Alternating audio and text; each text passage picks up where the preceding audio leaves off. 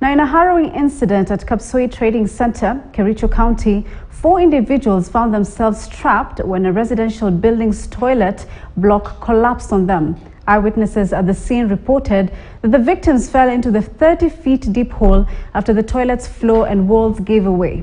Now, according to a reliable source present during the calamity, one person was using the toilet while another was bathing in a nearby bathroom when the structure collapsed.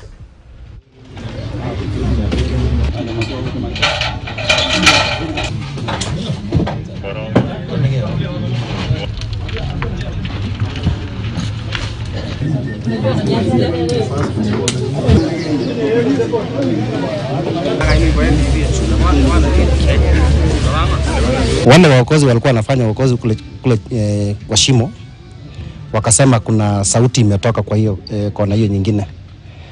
So tulipofika hiyo sauti pia hatukuwa tunasikia, lakini kwa sababu kuna team ambayo inaendelea sasa kufanya uokozi, tunatarajia huyo mama atatolewa. Tunasiamba tunangojea tusaidiwe huyo mama atolewe,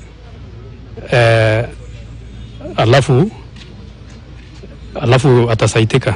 Tumeactivate tutafute excavator kwa ajili iko dangerous, inaweza kuporomoka. Sasa tumeactivate excavator waje waweze kusaidia tuweza kutoa ile mawe ambazo zimeanguka ndani na tudhibitisha kwamba kama bali kuna mtu pale ndani. Ningependa kushukuru watu ya hapa kwa sababu ile usaidizi wametupea pia, na idara zote ambazo zimekuja kusaidia na sisi hapa ndio tuweze kufanya hii rescue iwe ya kufana.